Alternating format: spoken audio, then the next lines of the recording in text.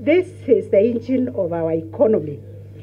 The micro, small, and medium-sized enterprises. This is the engine of our economy, and therefore we must support it.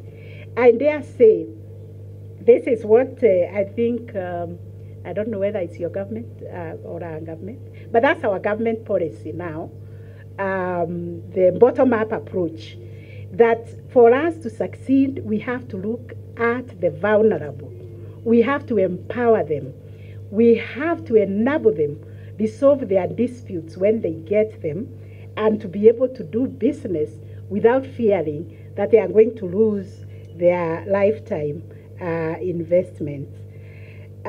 So this small claims court is completely people-centric, and that is completely in line with the vision of the judiciary, that whatever we do, we must be asking, how is it impacting on the people?